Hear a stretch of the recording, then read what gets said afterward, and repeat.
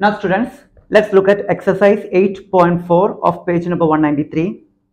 In that first question, express the trigonometric ratios sin A, sec A and tan A in terms of cot A. First question, express sin A, sec A and tan A in terms of cot A. It's a very easy question. Sin A, the first question is sin A. We have to express sin A in terms of cot A. That is, starting from sin, we have to reach to cot. That's it.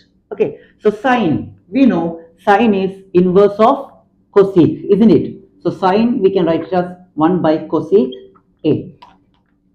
Isn't it, students? Sin is 1 by cosec A.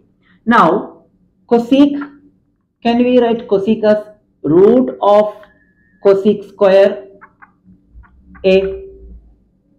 How? Because 2, can we write 2 as root of 2 square? 2 is equal to root 2 square, isn't it? 7, that is root 7 square, isn't it? According to our requirement, we can write like that, isn't it? So here, cosec, we are rewriting it as root of cosec square A.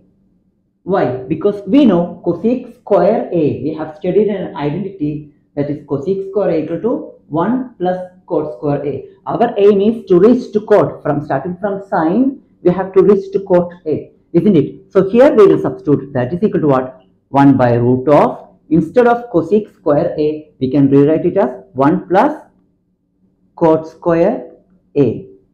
So finally, starting from sin, we reached to cot. Okay, students. Now we have next question here. That is what we have to express sec in terms of cot. Sec in terms of cot. So for that, sec A, as we did here, can we write sec as root of sec square A? Okay, sec A, it is root of sec square A. Now that is equal to what?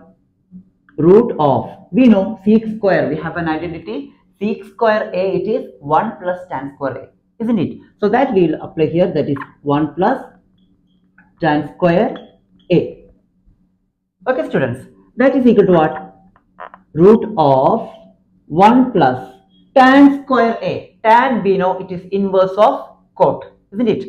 Tan A equal to 1 by cot A, isn't it, students? So tan square A will be 1 by cot square A. So that we can substitute here, tan square A, that is what? 1 by cot square A. Okay, so this we can just solve. So that is cot square into 1, that is root of cot square A plus 1 by cot square A. So here we can take the square root for the denominator. So this again we can reduce as root of cot square A plus 1 by cot A. Hope it is clear. Okay, students. So finally we reached from sec A, we reached to cot A. Now one more question we have, that's very easy. That is what? Express tan A. Express tan A in terms of cot A. How can we write tan in terms of cot? We know tan A, it is what? Inverse of cot, isn't it? So tan A, that is equal to 1 by cot A. That's it. Okay, students, please take it to your notebook. It's an easy question. Okay,